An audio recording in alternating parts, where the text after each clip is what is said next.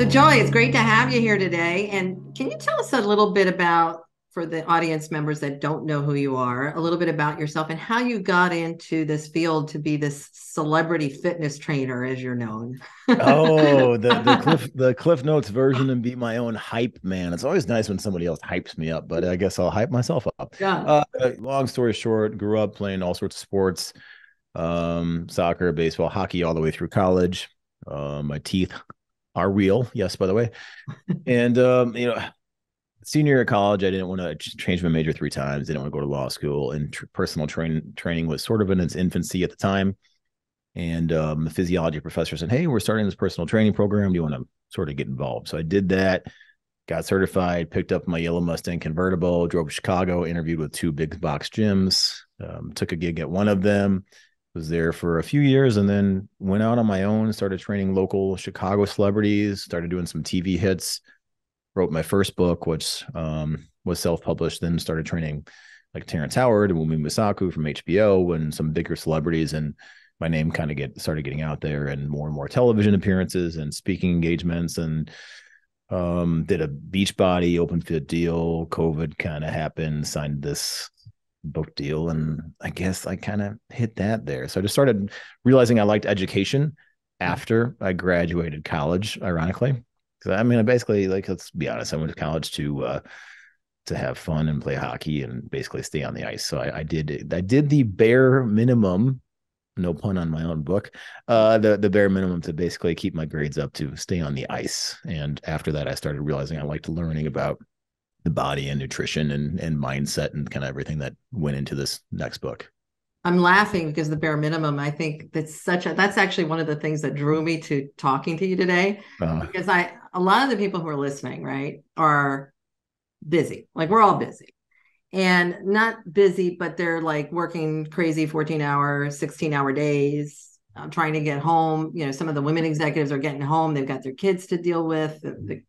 It's just a crazy, our lives, right? yeah, And so I always hear that fitness and nutrition are really incredible intentions. That they're the New Year's resolutions, right? sure. Let me get this fitness thing going.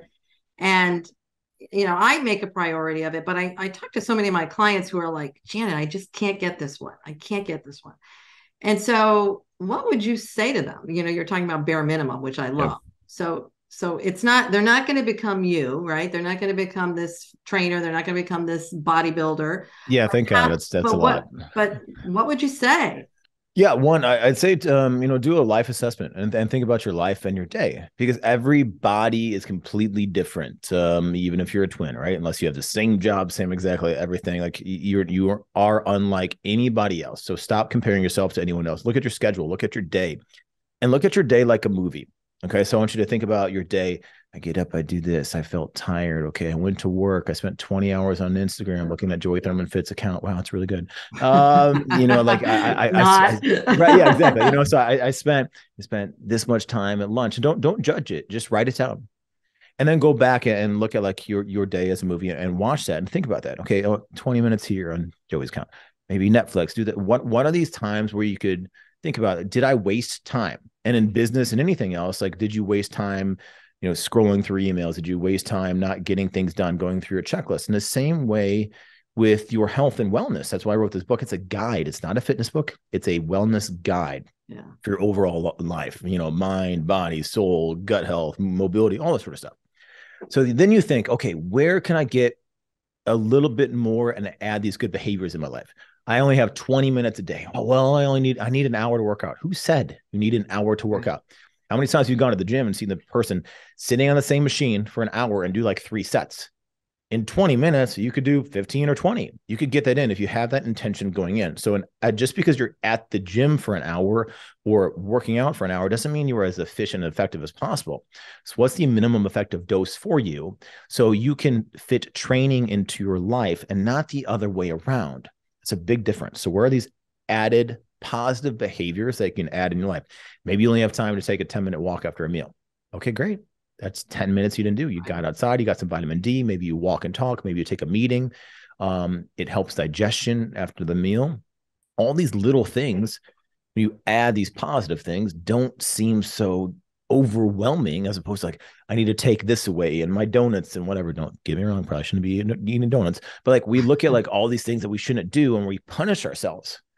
Let's add the positive, and naturally these negative things will go away. So just survey your life and then pick the moments and times when you can be more efficient and you can get the healthy meal and you can get that movement in, you can get some breathing work in. You do all these things at a minimal effort.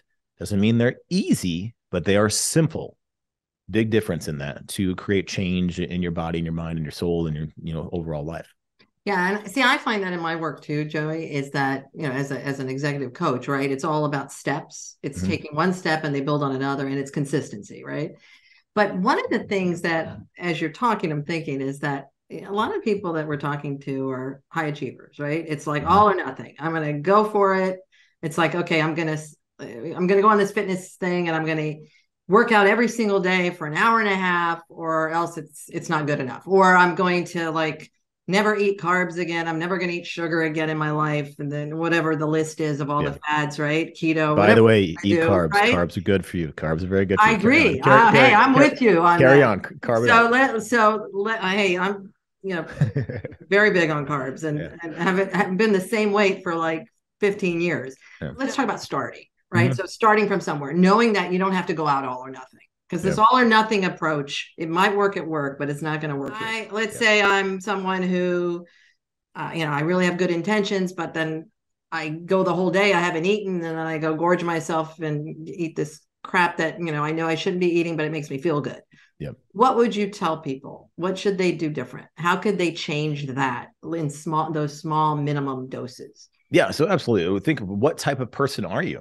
Are you the type of person that needs completely regimented meals? Do you need to fit in your box? Do you need to go keto, paleo, carnivore, right? Like that's why a lot of these diets work for people, because they're in their box. They found their tribe. I belong.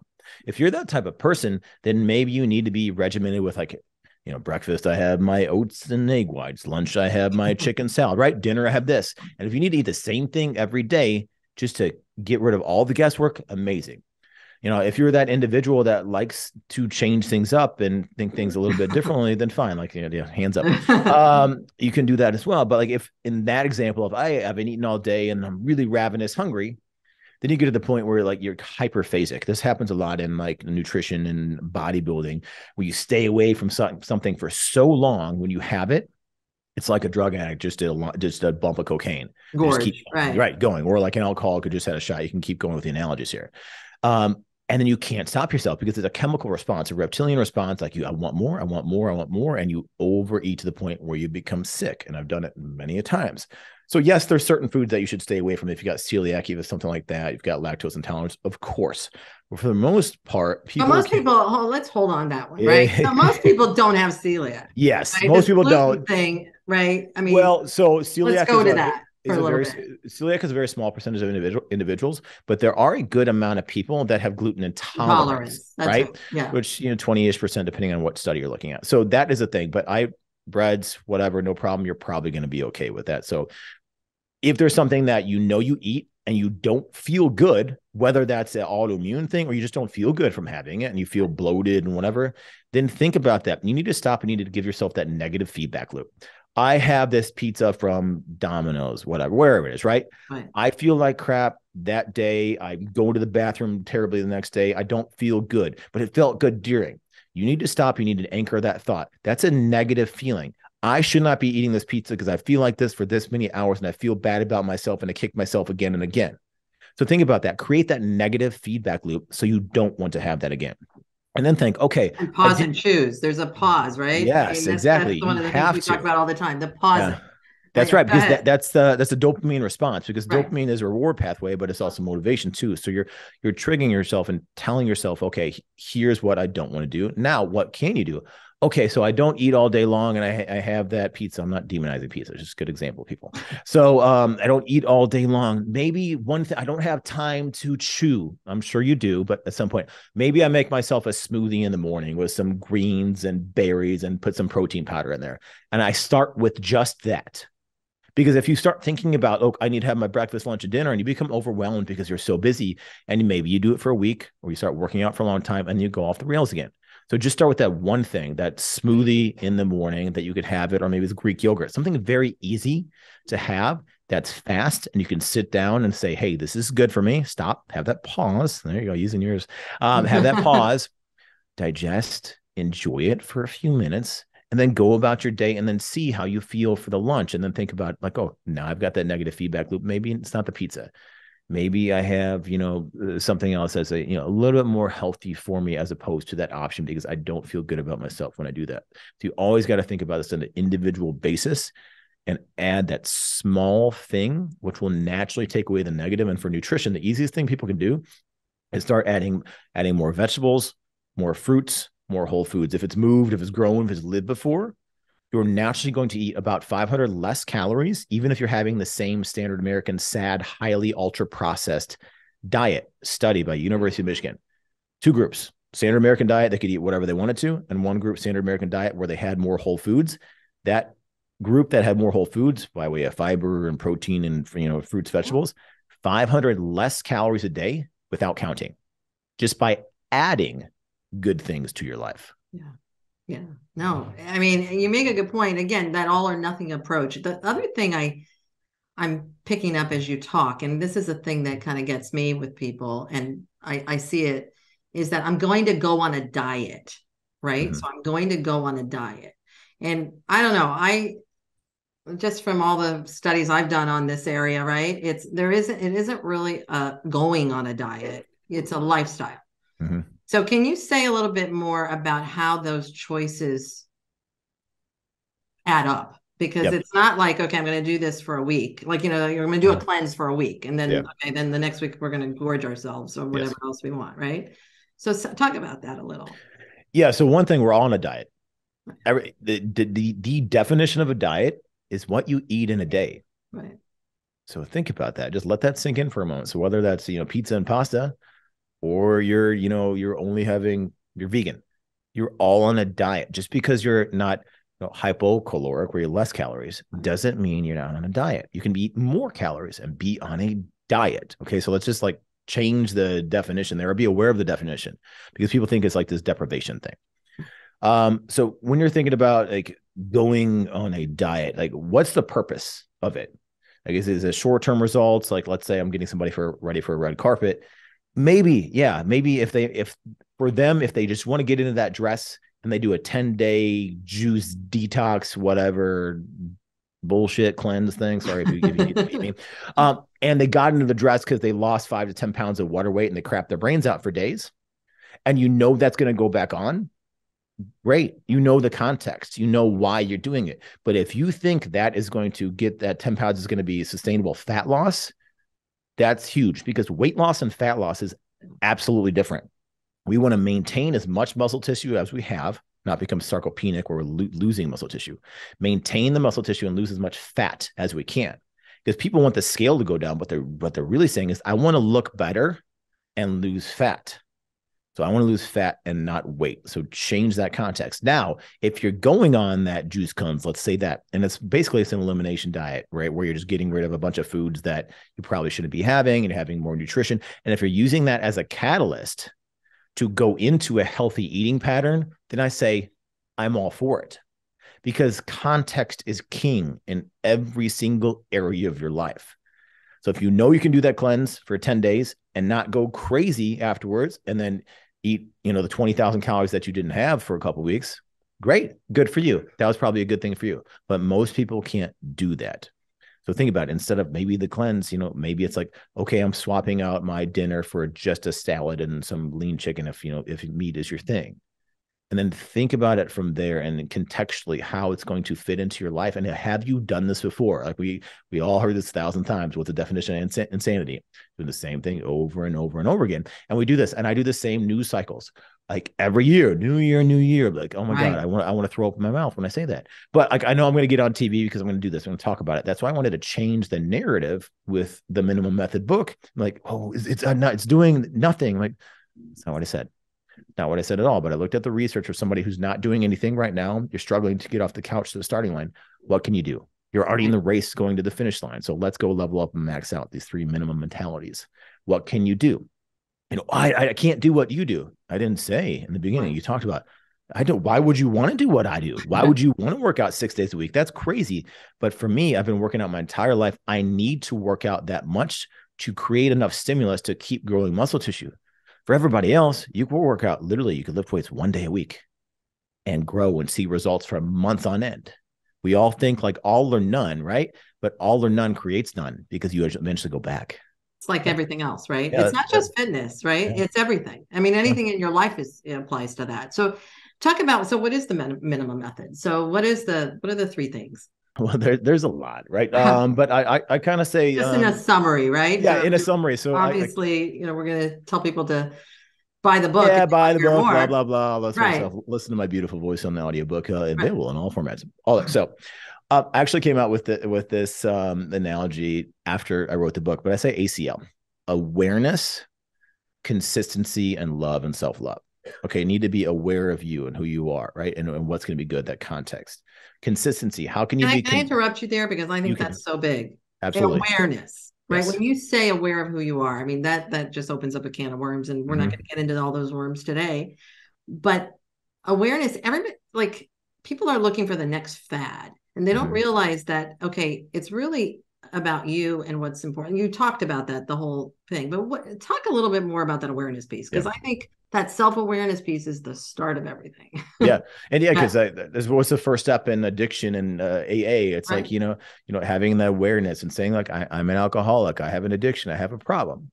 So we all have to be aware of everything around us our entire lives. And, like, I've got a 5-year-old son. I have a wife. I have responsibilities. I need to be aware of everything around me, the people around me. My decisions affect them. Their decisions affect me.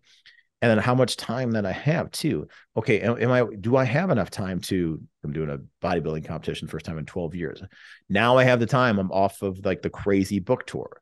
I was aware that I had that time. I was aware in the moment. I had the conversation with my family that I was going to do this, and they were with me. So like just the cognitive awareness to know where you're at in your life, and if whatever that you want to do in business or personal or health is going to be worth it. If you want to look like the cover of a magazine and you don't have an hour or 2 hours a day and, meals prepped for you and you don't have the time to do it, you're not going to be able to look like that. So you're setting these, false expectations up. Right. But if you want to try to get in really good shape and you get to like just the point, like almost see your abs, and all of a sudden you think this is a failure, it's called negative lumping.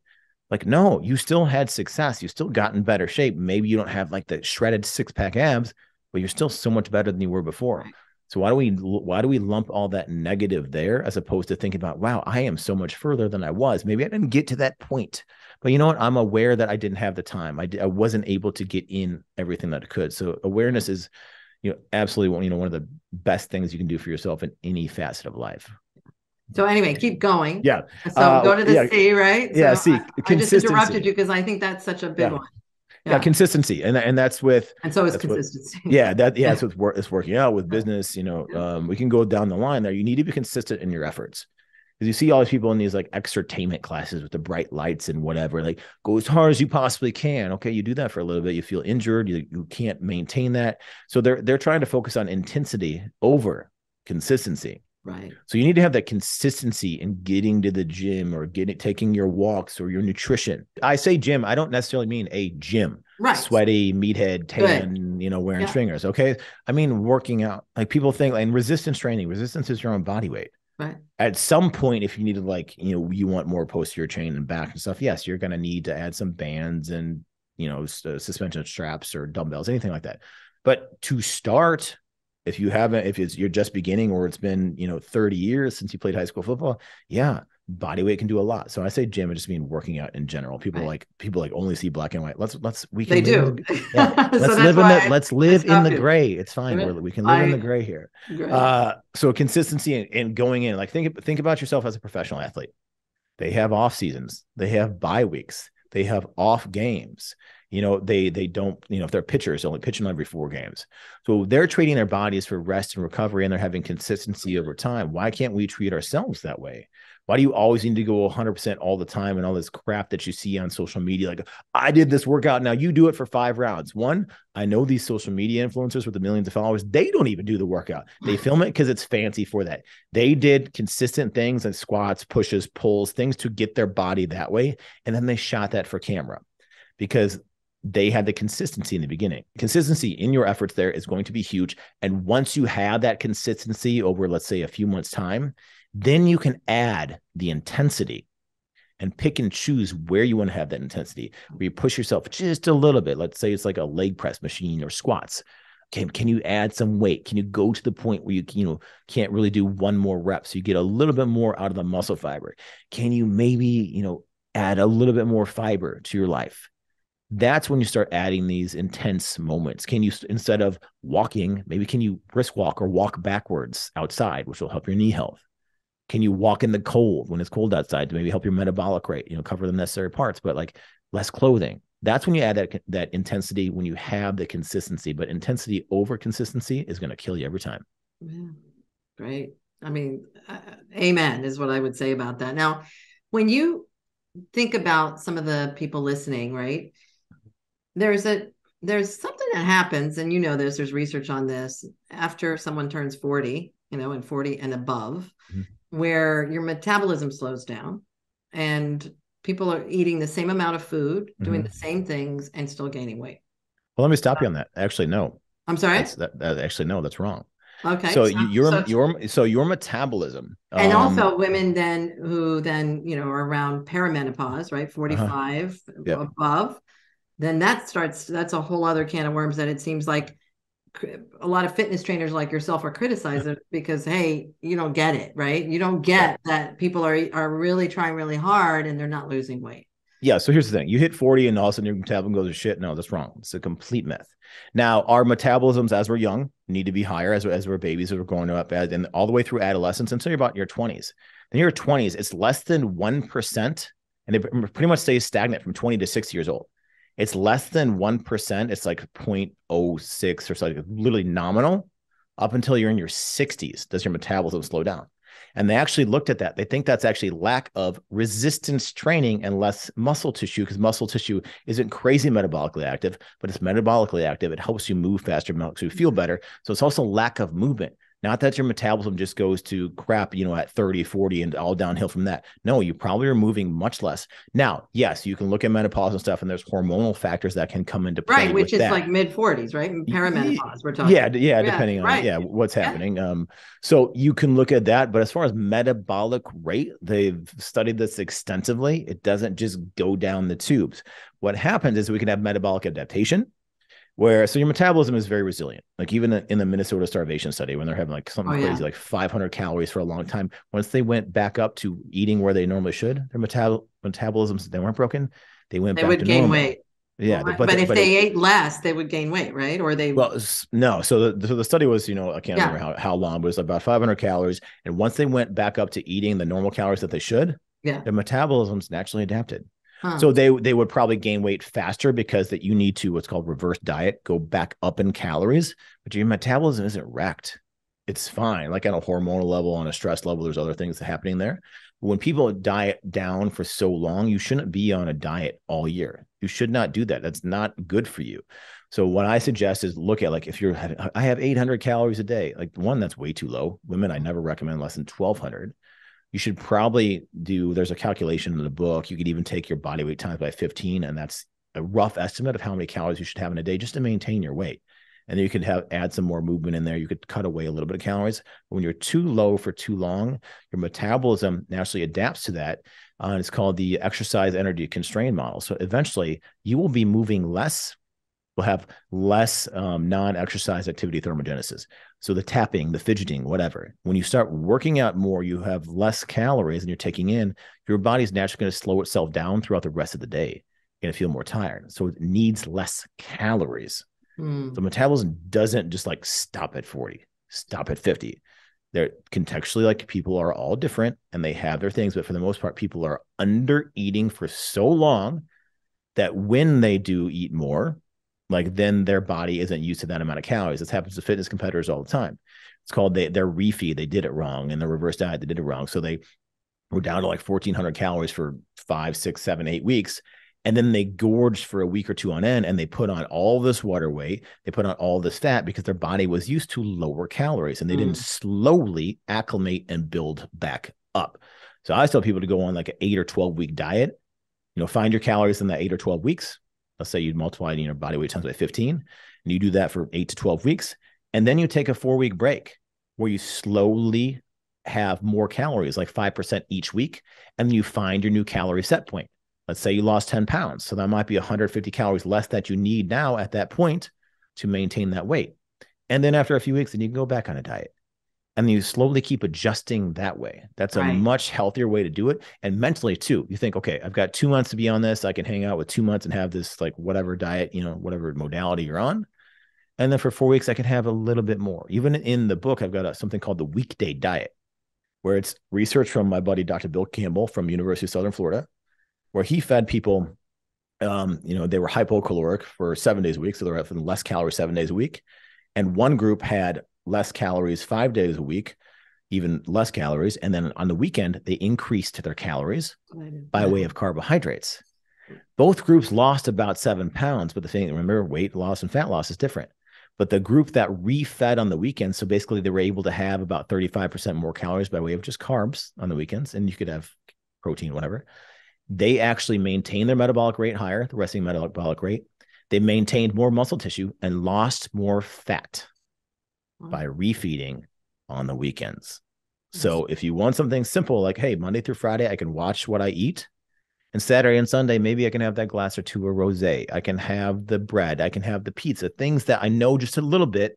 I'm not full on cheating, but I have those 3 extra 100 calories. And that mentally will make you feel so much better.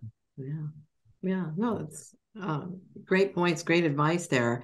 Now, what advice would you give people who are on this stop and start thing? Because it's like, I do this, then I stop. Then I go, have chocolate cake all the time. And then I stop again and start over again. And they're on this like treadmill, which is actually wrecking their metabolism with what you're kind of saying in a way. Yeah. Like, it's not wrecked, it's adapting, right? It's adapting. Right. Yes, but you could call it what you will, but yes, it's adapting. It's your yo-yo dieting, and it just doesn't work. Exactly. It doesn't work.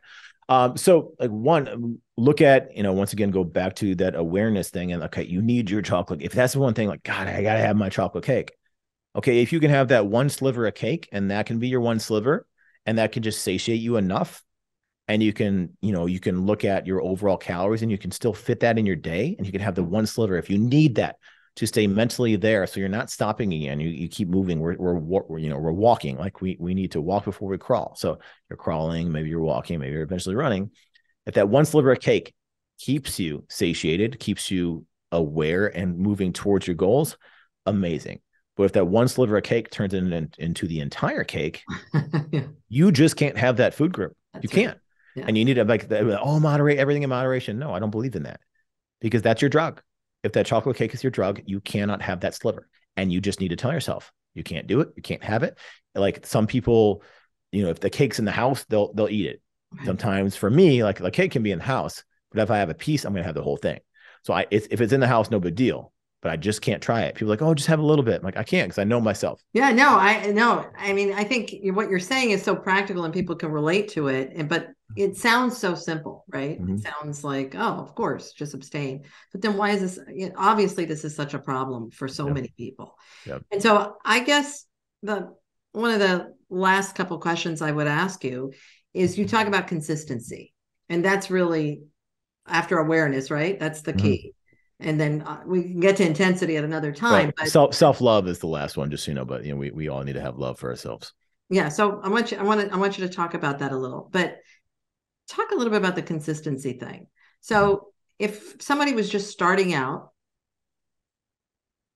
what would be consistent? Like, give an example. Yeah. So I would say 3 10-minute walks. After, let's say you eat three times a day. If you eat 2 times a day, I don't care. 3 10-minute walks. So Sesame Street math here, 10 plus 10 plus 10 equals 30. That's the number of the day, right? I don't know which Sesame Street character that was. All right. So you all of a sudden you got 30 minutes of movement in a day where you didn't think you had 30 minutes to fit it in there, but you did 10 and 10 and 10. Right. After the meal, helps digestion, helps nutrient absorption.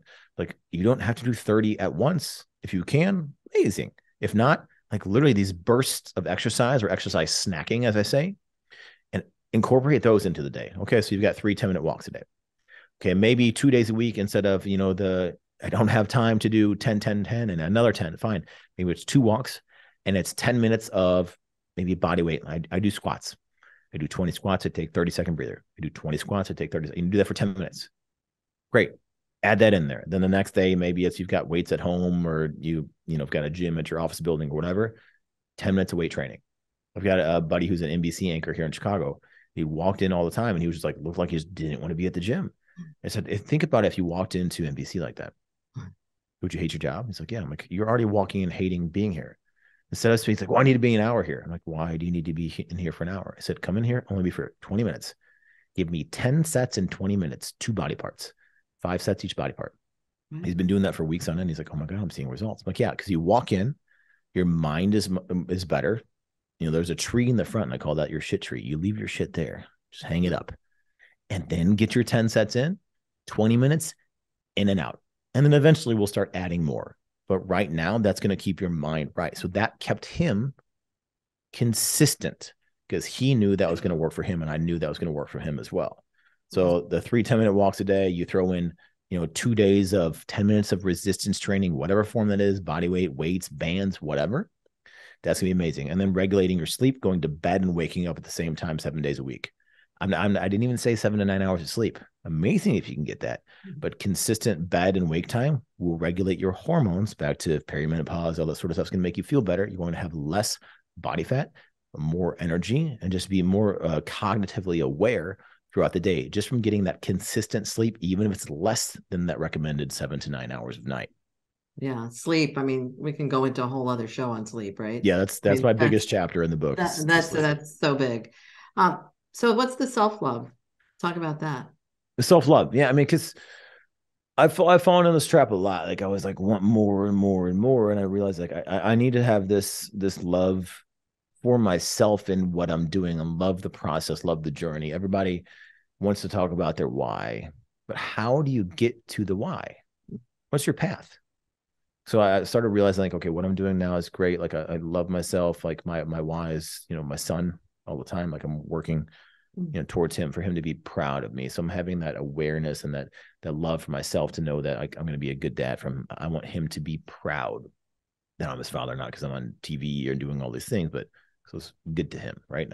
I helped develop him as a good human being. And that self-love, if you don't have love for yourself and you're giving love to everybody else, and you're the one that is always taking care of the ones around you, if you don't take care of yourself, you can't be here to take care of them. And that's lost in so many people. That's why they say self-love is the best love. So at times, yes, you've got to give more of yourself than you can give to yourself. And that happens. But like, for example, my mother, we've got a family member who's sick. And I'm like, do you take care of yourself? Because if I know her, she's going to want to stay up. She's going to be in the hospital, all sorts of things. Like, but you need to go home and get to sleep because you got to be awake and aware to take care of her and to talk to the doctors and to, talk to, my cousins and relay this information because they're distraught because, their mother is very sick. So sometimes we need to be aware, like we just have to take care of ourselves so we can be there for everyone else. And there's a give and take relationship, and relationships are, they're never 50-50 ever. No relationships 50. Sometimes it's 70-30. Sometimes it's 60-40. Sometimes people are going to be more important than yourself, but you have to be aware, like what are those little things you can do? Even if it's only like, oh, I'm going to get that 4 hours of sleep a night. Okay, I'm going to do this. I'm going to get my walk in the morning. I'm going to get my sunlight. These little things you can do even in these really stressful times. Maybe some breath work. I've got a whole chapter on breathing. Okay, take a deep breath in through your nose, 20% more oxygen, hold it, then take a deep breath out slowly for double the inhalation time.